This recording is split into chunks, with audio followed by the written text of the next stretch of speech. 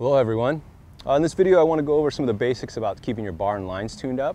It's one of those things that often gets overlooked and people are always rushing out to get another session and just trying to maximize the water time. But it's one of those things that will actually make the biggest difference, or can make the biggest difference anyway, in the performance and the feel of your kite. It maximizes the wind range, it keeps the bar throw within check, and it's just one of those things that if you just take the few minutes to check your bar and lines periodically, it'll really keep your kite feeling and performing like it did the day you bought it. All right, so let's get started. So the first thing you want to do is go ahead and find some space where you can actually run the entire length of bar and lines out unobstructed from anything, and then have a solid point to tie the ends off to. So I'm just going to use this post here, and we're going to use whatever we have available to us. I always have my leash on the back of my harness, so I'm just going to grab that, secure it around the pole, okay, and now I have a spot to attach the line ends to. Okay, so now we'll just go ahead and run the bar and lines out. All right, so I got this nice open stretch of beach.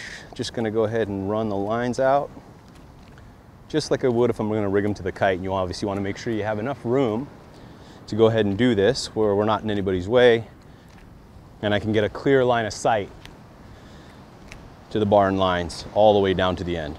I'm going to go ahead and walk the lines out and untangle them just like I would if I'm going to attach them to the kite. Okay, so when I get to the end of the lines here, I'm going to go ahead and attach them to the leash that I just tied off to this pole.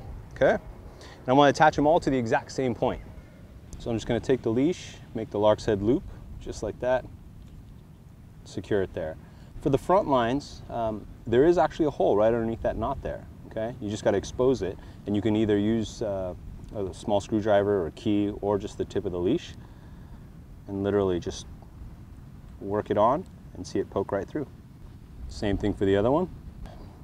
And then finally the right side steering line. Okay, so all four are connected to the same point, nice and secure. Let's go back to the bar end and we'll check out how they measure up. Okay, so with the line secured at the end now, we're going to go ahead and check the line lengths from the bar side. The first thing we want to do is let the trim system out to full power. So on a cleat, it's going to be letting it out to full power, okay? Not full trim, okay? This obviously shortens the front line, so out to full power. So if you're running the recoil bar with the CAS trim strap, same thing applies. You want to let it out to full power before you check any of the line lengths. It's just the way you adjust that is slightly different than the cleat system. So I can see that I have some trim pulled here by the difference in the webbing strap. So I'm just going to let that out by repowering on the black, okay? Until it's all even, just like that. And now I'm going to go ahead and check. And when I pull on everything, I can see that there's a little bit of droop here. If I'm looking down the lines, I can see that the front lines are drooping a little bit, and that's also confirmed by the fact that if I put even tension on both the bar and the front lines, see how I can pull that out? That shows me that the bar is oversheeted by that much. So anything probably about 2 cm or less is okay. And if I pull just a, if that happens when you're riding and you can see the kite coning and backstalling a little bit, you can actually pull just a little bit of trim, okay? And now I can barely pull any out because that's evening everything out. So it's a quick fix if it's a small adjustment that needs to be made. It brings everything in closer and evens everything out. If it's a big change that needs to happen, obviously we need to change something, whether it's the front line length or the outside line length. So if the difference between the front and the back lines is minimal, like we're talking 2 or 3 cm or less, a quick and easy adjustment, a little tip for you, is you can just lean into only one outside line at a time. I mean, really lean into it. That's why you need a fixed object when you're tied off to, because obviously you don't want to pull the stake out of the ground or whatever. And leaning into one line at a time like that is usually enough to get everything to settle on that one single line. And as long as you do it evenly on both the left and the right side, you can generally make up that difference, again, if it's just that much, okay?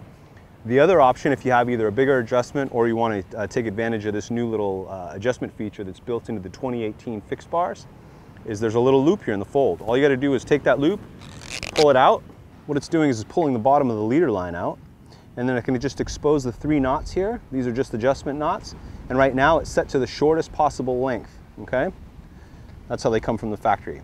So what all I need to do is loosen this lark's head, okay? Expose the loop and slide it over that knot and just set it onto the next one. And you can see the difference here. It's pretty minimal, 2.5 cm maybe. And what that'll do is that'll take up the minimal difference here between the front lines and the rear lines. Of course, I want to go ahead and match that on the other side so they're even, but it's that simple. And it's built in new for the 2018 fixed bars so that you can make this small adjustment without actually having to walk back to the end of the lines, okay? And once you actually make the adjustment, you just literally just suck it back in and we can match the same thing on the other side. So for those of you riding the overdrive bar, you won't have the adjustable bar end feature built into the bar, but you can still even everything out by shortening the front lines, which is the most common line to need to take up length with. So to do that, you just go to the pigtail end, and you're just going to tie a knot, either a figure 8 or a straight overhand. So the overhand will be like that, straight through, right in the middle. And then if you need to take up more than that, you can do a figure 8 knot, which is around and then through. Okay, adjust accordingly. So now with my adjustments done to make everything even, I'll do one final check. Again, making sure that this is out to full power. Pull back on the lines, even tension. And when I'm putting even tension here, I'll see that this doesn't really come out. And if it does, it's maybe a centimeter. So we're in much better shape now. Kite should fly just like it does right out of the bag. All right, so hopefully you guys found that helpful.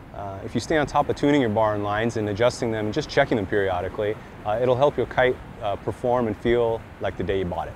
If you have any other questions, feel free to hit us up at support@cabrinhakites.com, and feel free to check out the website at cabrinhakites.com to check out the full range of Cabrinha products. We'll see you on the water.